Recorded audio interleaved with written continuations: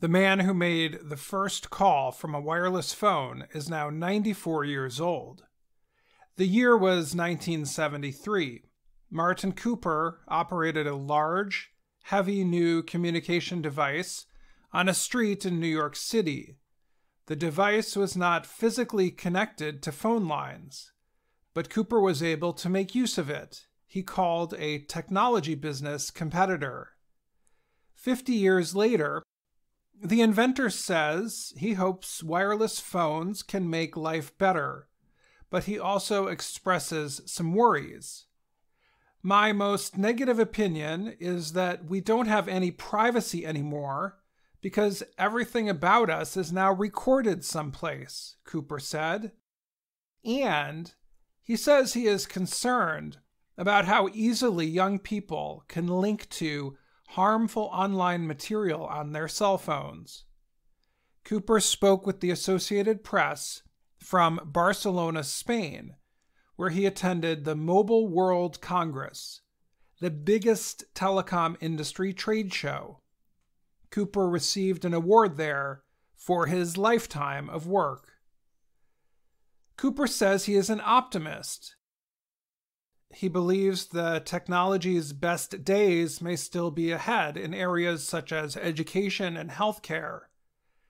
Between the cell phone and medical technology and the internet, we are going to conquer disease, he said Monday at the MWC. Cooper was working for Motorola when he used the Dynatac phone to make a call in April 1973. Things have changed greatly since then. But he said, "We had no way of knowing this was the historic moment."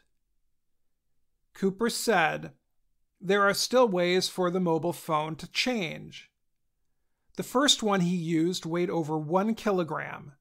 Today they are small, but he thinks one day they will be more like a part of our body than something we hold.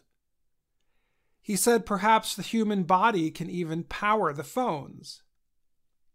"The human body is the charging station, right?" he asked. "The body makes energy from food," he argues, "so it could possibly also power a phone. Instead of holding the phone in the hand, for example, the device could be placed under the skin." Cooper said he also hopes there can be more protection for internet users concerned about privacy and for children.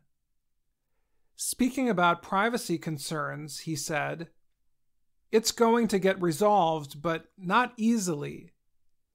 He also said there should be a special internet for children so they do not run into material made for adults.